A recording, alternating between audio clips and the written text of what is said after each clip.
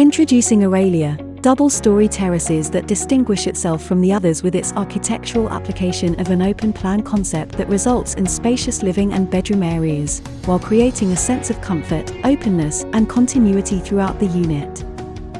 Featuring full bedrooms with spacious built-up ranging from 1,848 square feet up to 2,105 square feet, Aralia is an ideal home to grow your family, where there is enough room for everyone.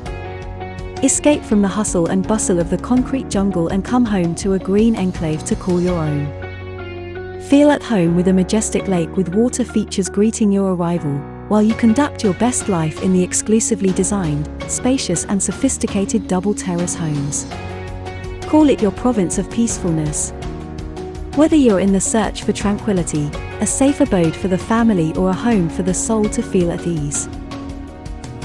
Make a lifestyle statement with a lush garden within a 545-acre development, where you can get some workout done or just admire the calm atmosphere along our hiking trail, among other exclusive features and amenities for Aralia residents and guests to enjoy, and yet urban convenience is just a joyride away. Looking for entertainment and places to buy your groceries? Worry not, as Eon Mall Tesco, GM Klang, NSK Trade City, Mydeen, Lotuses, and giant hypermarket Bukit Tinggi are located within your enclave. Moreover, schools, healthcare facilities, leisure, and other nearby amenities are just a drive away.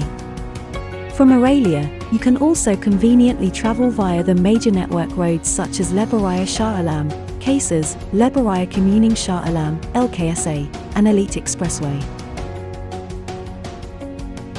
Located in one of Klang's most sought-after locations, Setia Bayuemas, Aralia is articulately built to ensure an organized neighborhood that offers optimum security, conveniences, and a clean and clutter-free environment.